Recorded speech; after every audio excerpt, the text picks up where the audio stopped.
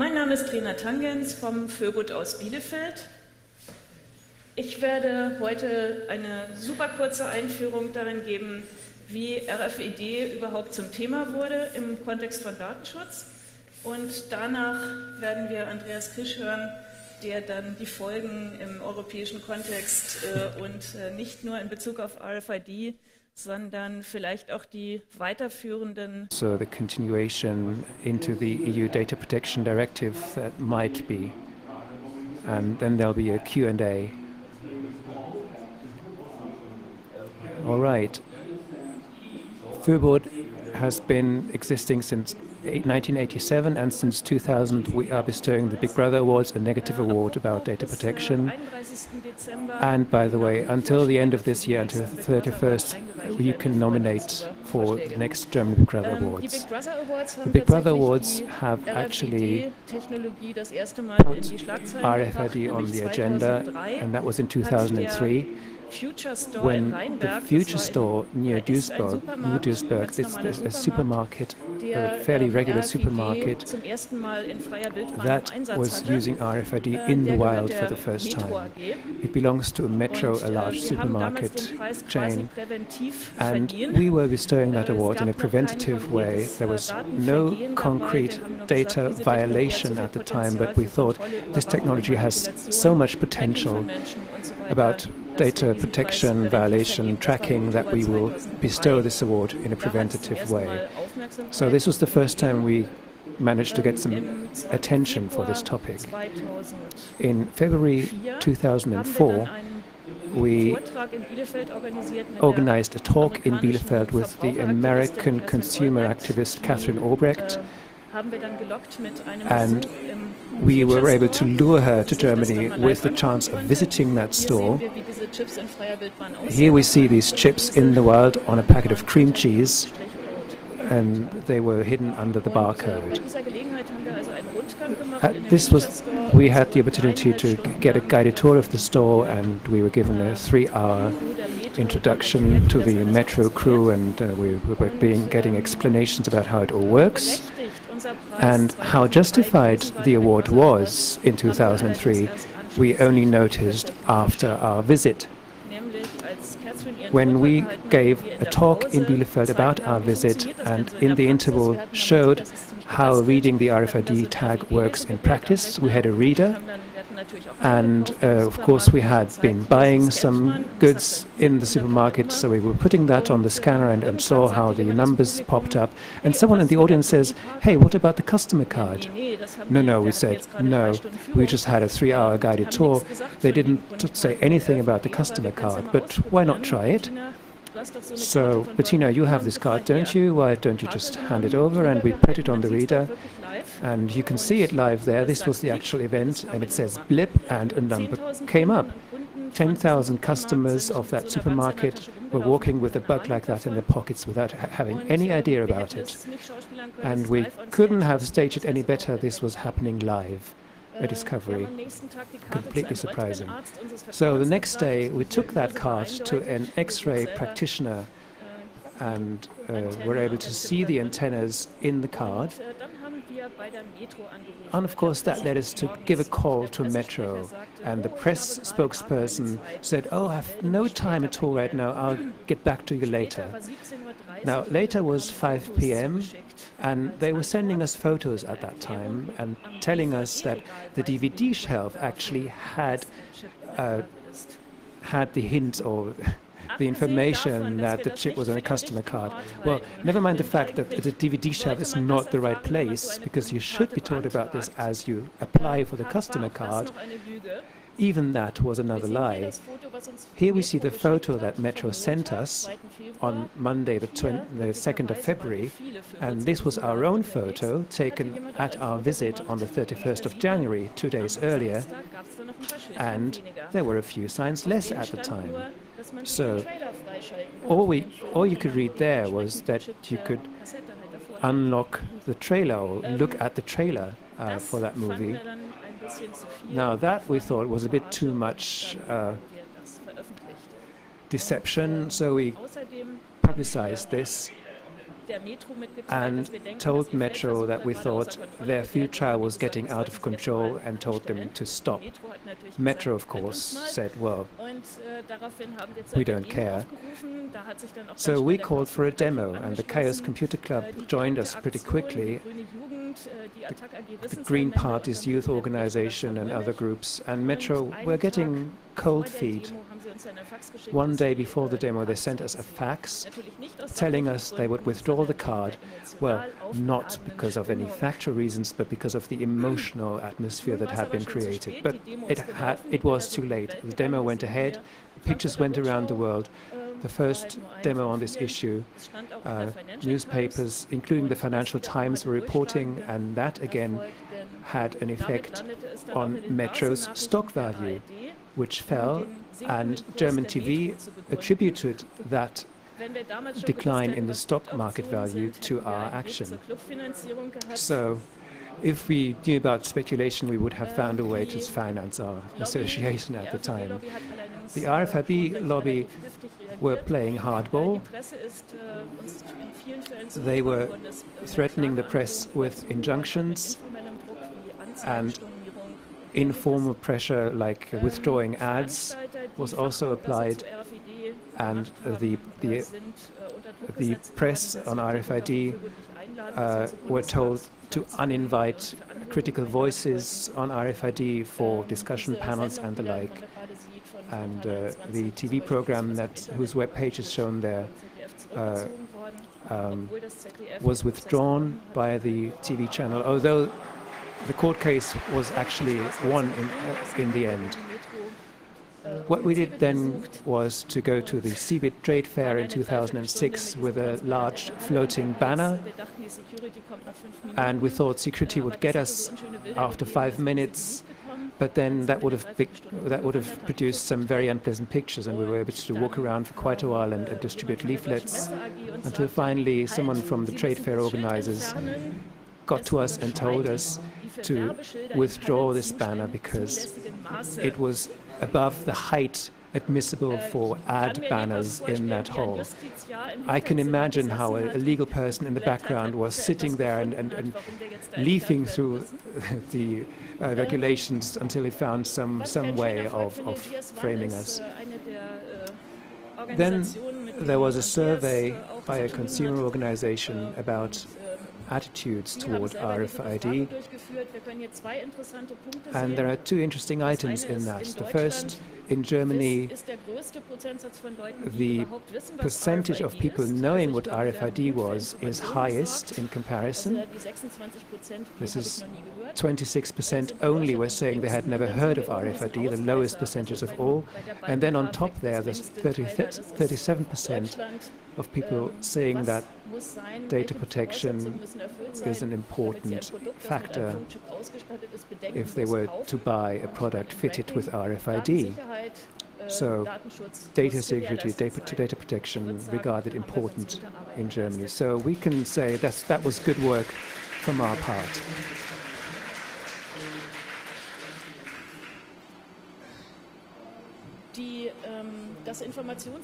The RFID Information Forum, which is a lobby organization by the industry, then started a competition, a design competition for an RFID logo. And this was, of course, to propose to the EU Commission, who was probably going to introduce a labeling obligation. This is the winner of the industry design competition. So we went ahead and made up a design competition of our own, and this was our winner. So the rollout then did not take place, but the issue isn't over yet, and we have applications coming to the market now. This one won a new Big Brother award in 2007, a fashion brand who sew RFID chips against product piracy into their jackets. And this is why they say on the patch that hides the RFID label, do not remove this label. Gary Weber, another German fashion company, put the RFID chips into the textile care instruction labels, which eases stock taking and also serves for securing against theft. These tags can be read across 8 meters distance. If you consider that this data, well, it does belong to the product, but it can be related to a person. And if we consider that 8-meter distance, we know that we have some work to do still. So, thank you. And we now switch over to Andreas Krisch. In the meantime, we can quickly announce that you can give us feedback and any sort of comments under the Twitter hashtag 28C3EN. 28C3EN, Twitter hashtag for any sort of feedback for the live interpretation. And now Andreas Krisch, which is going to be spoken by me. So yes, has already explained that RFID technology has arrived in the society quite loudly, and about the time the Föbud has made it public with the metro, and at the same time I have started working in Vienna on the same topic, questions like what are the problems, what is the situation, and so also saying it's not only Föbud and my organization in Austria, and we also work together with Chaos Computer Club, other organizations, 28 together in Europe from 18 countries. That is European Digital Rights, the organization that makes sure that fights for data protection in Europe, and by this publicity through these actions, so these actions made clear for the European Commission that there won't be RFID technology widespread in Europe unless we don't work on the data protection. So that's why the European Commission in 2009 enacted an expert group that is working on RFID and data protection, and invited some sort of all kinds of labor unions and industry organizations and data protection organizations and public data protection organizations and EDRI as well, standardization bodies also, and us, EDRI. So one day we got an email from the European Commission if we don't want to send someone into this commission and of experts, and yes, that was a good idea for us, and we were prepared content-wise, and we were competent enough to say something about this, so we accepted the offer and entered the discussion process. That you can imagine that somehow like gladiator fights don't happen in the arena, but more at the table with very, very hard positions on both sides. The industry said, no, data protection will kill our industry. Data protection was saying, oh, this is going to kill any sort of data protection in Europe and privacy in Europe, and that was the original positions. So, in the first 6 months, we basically spent our time with putting our arguments on the table, and each side with very good statements and making sense for itself. And please take over. So, without data protection, we won't have data protection unless there will be measures. So, and this was related to discussion about video surveillance, where it has been agreed that some signage has to be there, and so we could foresee that something like this would be coming for RFID. The question was, how would it be? And so the ball was being played between the RFID Information Forum and Föbud. This was perfect timing on Föbut's part. Föbut did this in Germany. The Information Forum is in Germany too. I was in Vienna and in the expert group at the EU Commission, and we were watching this from a distance, as it were. And one day, we were sitting in Brussels at the Commission, and we start to go through the papers and find these two logos in the papers from the EU Commission. And the color change in the faces of the industry representatives was quite nice to observe. Both logos, one-to-one, their logo next to Föbut's one. It couldn't have been better. So, to cut it short, the result was neither of these two logos will be used. The European standardization groups are actually busy working on the logo right now. So neither this nor that will be the actual logo, but hopefully it will be a good one. The result of that work at the expert group was that in 2009, the EU Commission gave a recommendation about RFID. This is about the weakest tool in their toolbox. It is not legally binding. It is a proposition to member states what should be taken care of in terms of RFID and the industry to ensure data protection and security. Three important points there. The Commission says who uses RFID shall make a privacy assessment beforehand to find out what the implications are to the privacy of the customers. Second item, retailers must offer a way of deactivating the RFID tags at the checkout, unless the privacy assessment first came to the result that. So the deactivation selling, and the assessment was also to guarantee transparency, and it must be clear that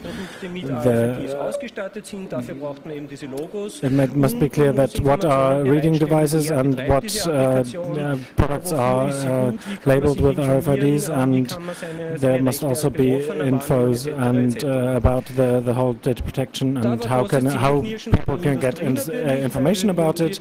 And the industry wasn't happy about it, but it was in general it was a good compromise. It was a good compromise for the data protection activists, and it wasn't very much like we don't do all data protection at all, and it wasn't full data protection, but we understood that this was a good compromise. And the European Commission wants to evaluate this after 3 years, and then if it works, everything's fine. If not, they will take harder measures. In next spring, the European Commission will evaluate the measures, and if we will have to talk about the measures and the implementation, and as you can see, so far there hasn't happened very much in terms of data protection, so the European Commission will have to take stronger measures.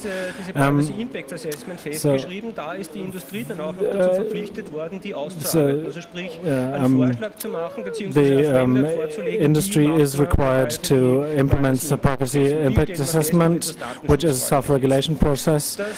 They will have to make sure that what measures they are going to take in order to secure privacy, and that's what they wrote. They wrote a paper with some text on it and thought they might just come through with that with not implementing it, but with just writing something down.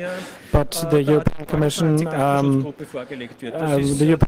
required that the assessment is to be endorsed by the Article 29 Working Party, but they said it is not finished yet, and we want to give it back, and they want to approve this. And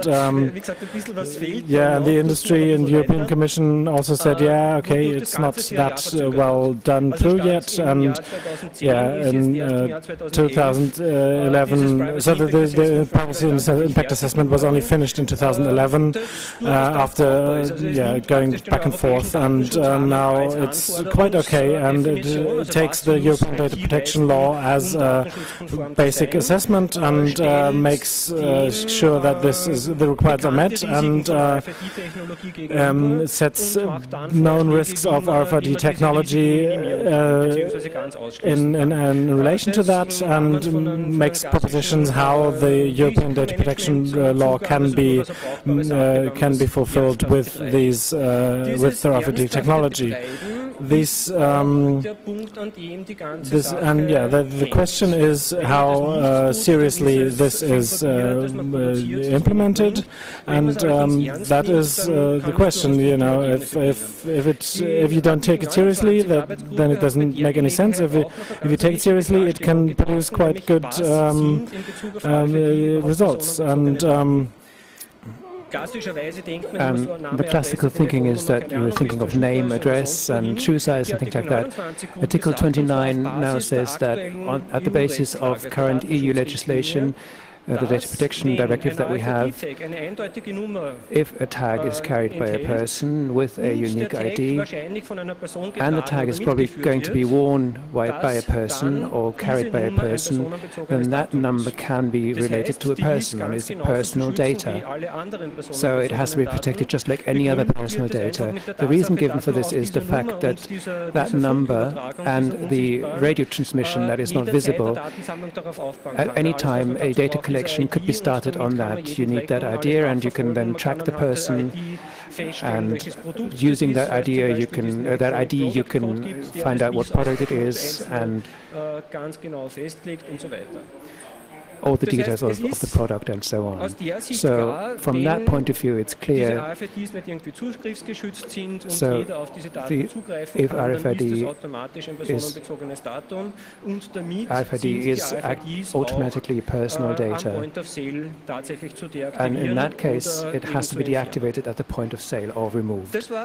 So that was a huge success there, much more than we could expect.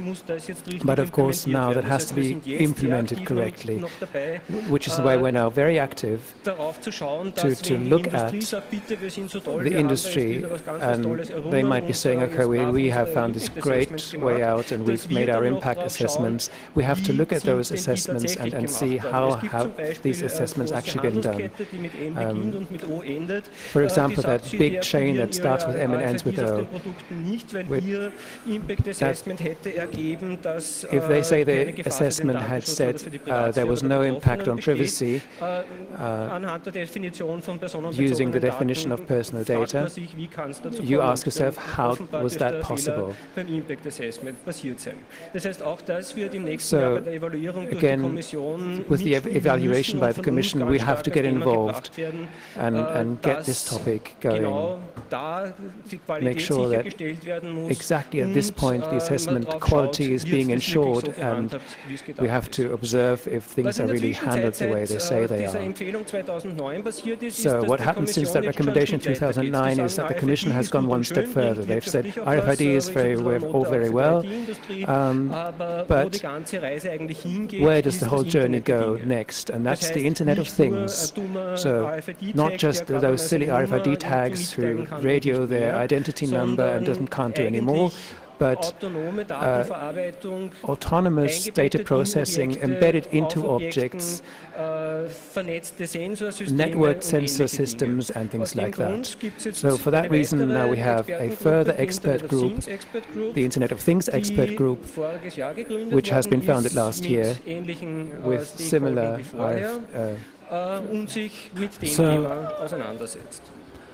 for example, smart metering. So yeah, what does Internet of Things mean? Exactly, smart metering, for example. So if our electricity and gas meters and start sending our usage data and therefore information what happened in our flats, send them all to the energy companies. Another example is intelligent transport systems, where the transport and road transport are networked with each other, where one vehicle tells another one how the roads are, what the roads look like, if there has been an accident before, what the weather looks like. All this communication between individual vehicles is a classical example for Internet of Things. So what does it mean? We have very strong automatized identification of objects that, as with RFID, can lead to the identification of certain people, and of course also the identification of certain behavioral patterns and preferences and geographical positions of people, and so on and so on. So we have the same traceability. We have the building of profiles. We have obviously the risk of that these data is used for other purposes than the intended one, and we have the great risk that the combination of all these data can be used for additional things, and will make citizens very transparent if this is used on a wide range, especially when the remote controlling of buildings is also integrated in that, etc. So we are in the situation where we are currently have problems with data protection guidelines that is 15 years old, and these problems will be enforced with these guidelines, and the question is how we can make data protection fit for the Internet of Things, and how we can proceed in our future with the current data protection, and how we can strengthen this data protection. So also another question is how can we get data protection in these objects in the same manner as we first had cars without a security belt, and then we had car makers implement these security belts, and just that way we have to learn in this area how to build IT software applications and so on in a manner that data protection is already integrated, and not just through some sort of backing and legal obligations to prevent abuse. So that's one of the technical problems. So, and that all we have to implement with objects that have very scarce resources, such as data capacity and processing power, and it is enough to be harmful, but we still have to implement data protection in that. That is a hurdle we have to overcome. Also, and another question is, how can I be as a person? For example, if we have room control by diverse factors, how do we get at the information that this is taking place? How can I ensure that things are not being done with my personal data that I don't want and that I would not agree to? And, well, how can I be sure that the data protection principles, data minimization, data being bound to specific use and all that are being ensured without actually being able to look into the actual application. And the problem is, of course, is that the various applications then have to work together as well. So that again leads us to the question, who in the end is going to be the operator of the whole thing if applications communicate with each other and use information as they need in an autonomous way. So maybe there is no way of knowing as one operator how the whole thing, the cooperation works. So what do we want to achieve? We need for this the opportunity to use the legal principles, which are not that bad if we just look at the principles without their application in practice. We have to get those applied here. We need more responsibilities of operators. They need to feel more responsibility for the IT that they actually put out into the world. And of course, we need law enforcement. We often see that enforcement is actually lacking quite a bit. So for that, we need opportunities to put this into practice technologically. So the basic pillar is the people have to keep control about what happens to their data. It has to be possible to communicate this to people in a way that is understood even by people who are not experts in the Internet of Things, so that they can then decide competently whether they want to participate. And of course, we need a harmonization of data protection standards in general. We have a very fragmented state of things right now, and we have to see how we get a more unified approach there. So this means we want that there is a general application of privacy impact assessments. We want a catalogue of best practices and generally recognized risks have to be answered. We would like to see data protection embedded by design into applications, and we need therefore a better harmonization, unification of the law as it is applied and enforced. This means we need to talk not just about needing privacy by design and about privacy by default being a good thing. We have to take that next step and then put these concepts into practice in the IT. This is the main point, and this is mainly a technological challenge, but of course it's also a challenge on the concept level, and we need in solche Dinge zu investieren, dann wird es in den meisten Fällen nicht stattfinden. Und insofern we need incentives for investments into these concepts, and this, of course, the financial matter is, of course, an important aspect. So we need the strengthening of data protection supervisory authorities. We need stronger sanctions against violations. We need obligations for operators to inform about data protection violations, and it would be quite sensible from our point of view that data protection commissioners should be introduced on a blanket level, and this happens in Germany, but we haven't got that all over Europe right now. Also, we need a set of legal clarifications. So when is this regulation really valid, and when can I say, okay, I'm informed properly and I want to take up this risk? So let's talk about the data protection reform during the question and answers, and then we can look at the current leaked plans from the European Commission and how they think about data protection in Europe in the future.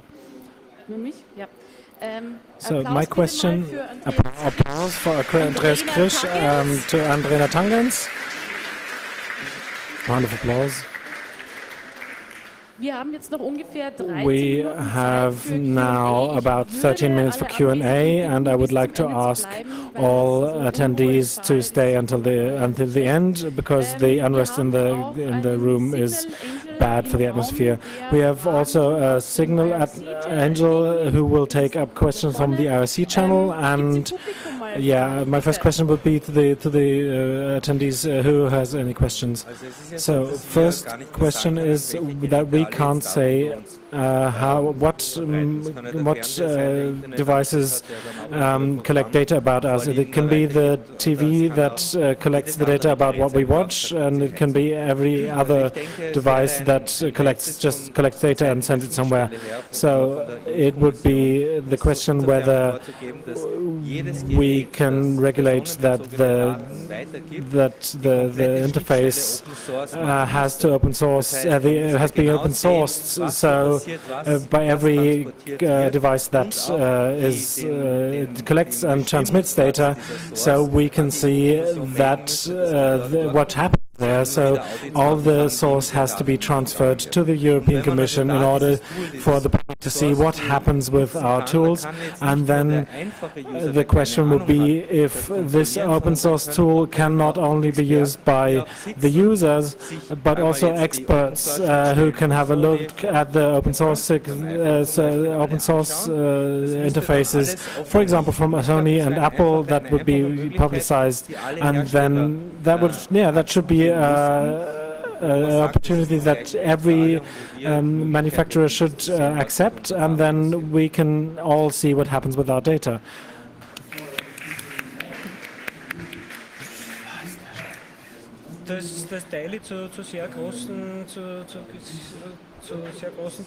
Well, in major parts, I think from the point of view of enforcement, to get everything open source, I think would not be possible. The important thing will be open standards. Standardization is, of course, something that the Commission is going to organize, and will have to achieve this to be all open, and there's going to have to be unified regulations. Next to data protection, the EU Commission, of course, cares about e-governance or governance. The option that the Internet of Things should not get into the same constellation or situation that we have it with ICANN at the moment, where Europe does not have the influence it would like to have. So this is one of the interests of the Commission, to be in the driver's seat in that respect and lead the way. The Japanese are fairly well advanced, and there is a cooperation with them, but basically the principle is open standards are key, and one of the points in the proposal, that the upcoming proposal by the EU Commission about data protection law would be the right to data portability. There should be interfaces between data, and then should be interoperable. Formats should be standardized. So it's also important for me that it's not only open, but also produced by certain standards, and that means that privacy by default is a serious design criteria, and that during developing the technology, people have to think about if this feature is needed and if not. So we had a discussion with someone here about the controlling of public transport and individual transport, and if I want to, if he wanted to use, how could this work if you wanted to travel through Germany with one RFID card in public transport, and how the data is transferred, and that this couldn't be prevented? And I'm convinced that it could be prevented, that not too many data is produced, and I am convinced that privacy by design, if we implement that as one design principle, we can make sure that it makes sense and it makes usable, and I think we should use our technical creativity to find solutions that are usable for all. And the other task we have is to make public pressure so that all that happens. So all the privacy assessment thing is handled as a risk, and our work, I see our work as a risk factor for companies, and if we create enough risk for these companies, something will move and the design will change. And we have to do this now because the development needs time, and when we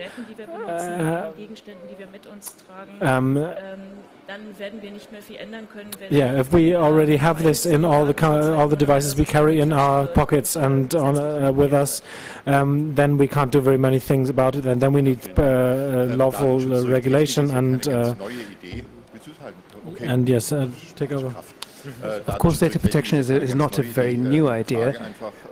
My question is simply, does this have a role at the moment when the EU thinks about reforms? Of course, data protection rules always are a step behind the technology that gets more and more complicated, and it's not easy to put that into legalese. The second question, Internet of Things, of course, it's more than RFID. The problem I see mainly in the link between the personal relatable data. I've always said that I don't much care whether the products at Metro are being tagged. The problem is if they can be related to a person. So what's the development at the moment in connection related to RFID and personal or person-relatable data? Can we say that we can unlink it from the personal relation? The problem, of course, is that RFID is getting into passports as well now. So is the trend towards personal data, or is the trend towards logistics, as the proponents always say, make it easy to follow products in the store and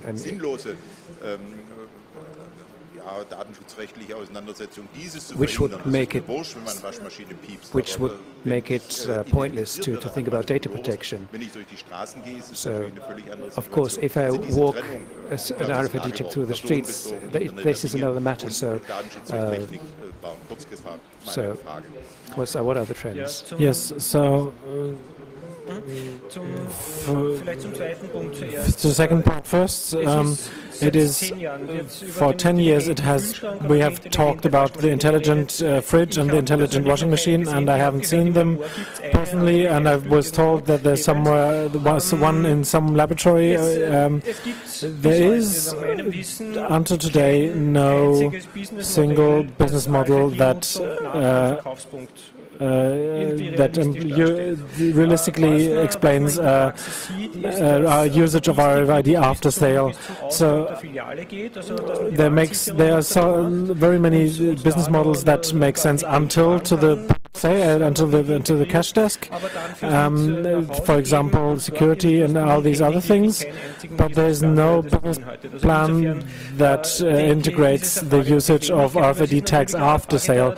So it's not only about laziness, but it's also about the usage in the market.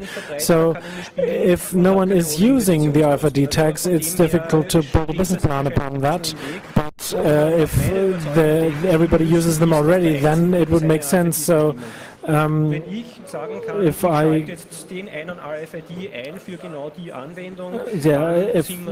for example, if I could say I will switch on this RFID for this single application, then that would make sense. But until then, it is there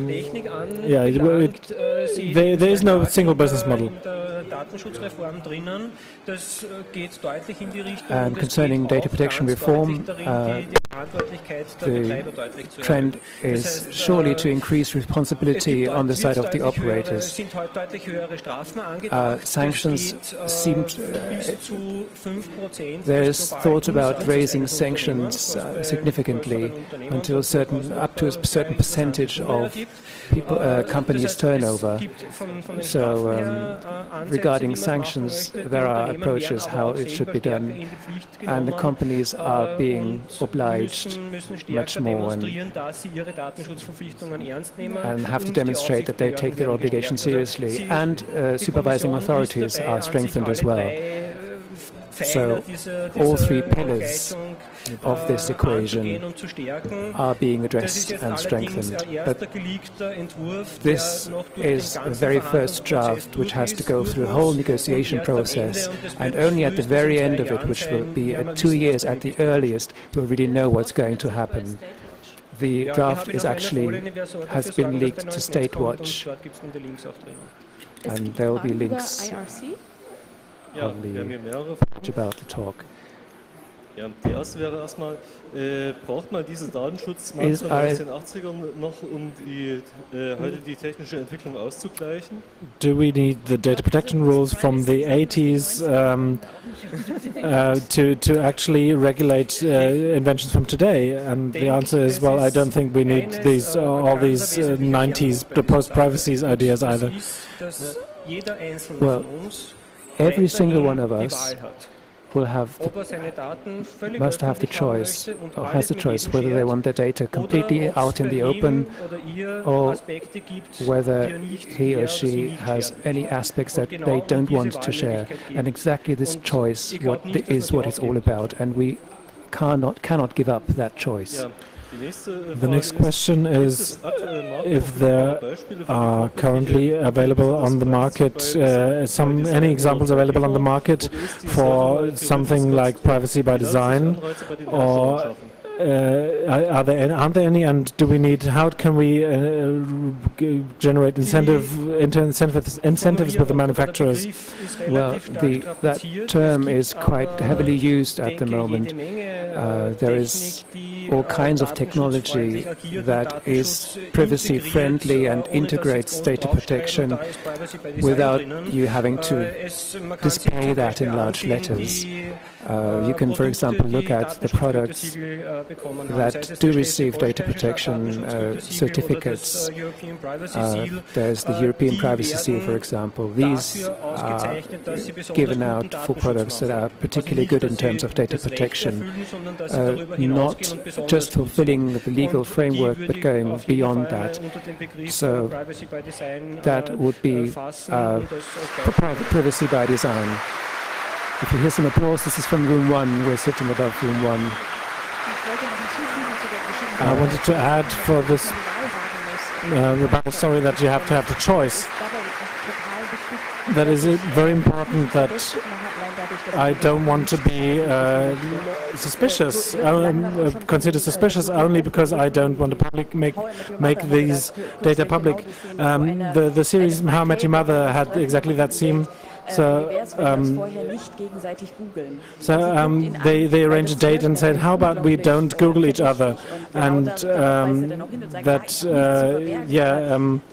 and well, the other person said, well, that makes you suspicious. And he said, no, I don't have anything to hide. But why do I make myself suspicious? Only because I don't want people to see my data. And that has to be possible technically as well as socially, that people don't want to be Googled or found. It's very important to strengthen supervisory authorities. In Europe, we have the situation that in practically no countries, 2 countries, we have the same standards. The European Basic Law Agency has conducted a study which came to the result that most privacy supervisory authorities are not using their powers to the full because the laws aren't fully in place. So we have completely different approaches to data protection. Germany kind of is the shining example. Other countries are not as good but improving. The point is absolutely, it's not whether I have something to hide, but whether others should know. I wanted to add, that we may just add some questions when we finish the talk. I have a question that goes in the same direction. There's two aspects that are currently undermining this effort. One is the social and one is the economic pressure. So there's one point that I have to undertake economic problems just because I don't want to have my data use. So if I sorry, you have to take, just got a block. And I wasn't quite following either. This is a difficult question. If you have a season ticket in public transport, do you still have the choice? Answer. Well, there's one item here, the coupling prohibition. Using a service must not depend on you giving up your data. Mostly giving up your data is just about paying. And if there is another way of ensuring that the service is getting paid for, there is no need to actually register all the data. Especially when ticketing for public transport is concerned, there is a concept that makes this possible anonymously, nationwide, which would make it possible to use public transport across the country without giving up your identity and without getting tracked. But this is now on us as customers to demand this, because otherwise we'll just hear, well, customers want this, customers want the comfort, and it's all working as it is. So we need to get the conscientiousness or the knowledge going that these things can be set up. And in one way, we have this in the recommendation by the Commission about RFID data protection, because it explicitly states that consumers shall not have disadvantages if they insist on RFID getting it deactivated. So coupling extra services to that, to RFID tags being still in use, is not allowed. This is not legally binding yet, but it's in the recommendation, and we have the first step towards this into the right direction. One last question via IRC. Are there already ideas for counteractions in sort of, in terms of like, let's walk past some sort of truck with RFIDs with a microwave? There are currently no planned protests against RFID or Internet of Things apart from those that exist. I want to say one thing. The introduction that Rena did, I am very much convinced that the whole discussion on the EU level between the experts and the European Commission wouldn't have happened if there hadn't been the resistance against this technology in Germany. I am very sure that this has been one of the most important points, that this has taken this direction, and therefore I am very sure that we have to stay active and recognizable, and also recognizable, articulate recognizable if things happen that we don't like. The story about the RFID chips in the customer card that we discovered, we actually forced Metro to withdraw the cards. We would not have dreamed about being able to do that. This was actually our enlightening moment, our realization that we can actually achieve something. We had about 60 members at the time, and Metro is the third largest retailing company worldwide. So if we do something at the right point, we can actually achieve something. And that we can do with giving out information, with using creative intelligence, and we can, of course, do that with the work and on the European level as well. If everyone else starts putting the pressure on in their favorite places, we can actually achieve something. So, thank you very much also for listening. If anybody listened, you can give us feedback under the hashtag 28C3. I'm Julian. This is Sebastian. Yes, I'm Sebastian. And this was a very difficult talk to translate. Very quick speaking, very Andreas is very fast. But we are going to continue tomorrow. And you can contact me on Twitter and have the handle HDSJulian, or you can write under the hashtag 28C3EN. And give us feedback, or tell us if you want to join. We're still looking for additional people, because translating more than an hour with 2 people is very, very hard. Oh yes. And we're looking for people who want to try, who are good in English and understand German. And there will also be updates on the blog at events.ccc.de about locations and outputs. Exactly. And thanks very much for listening. Give us a note if you did. We're not sure if this was even listened by one person, but we had fun by, it was the first day we were trying and we are learning, and thanks for listening anyway. Bye-bye. Bye.